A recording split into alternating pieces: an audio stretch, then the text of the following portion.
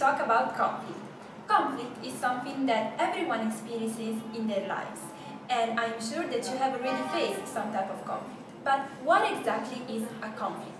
Let's take a look at this example and let's try to understand this concept. Wait, I'm going to have a fight with Mom again. What have you been doing all evening? You know it's not safe to be coming alone at night.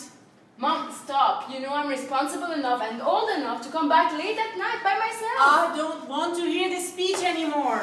You are grounded. I hate you. You will not be going out with your friends this weekend.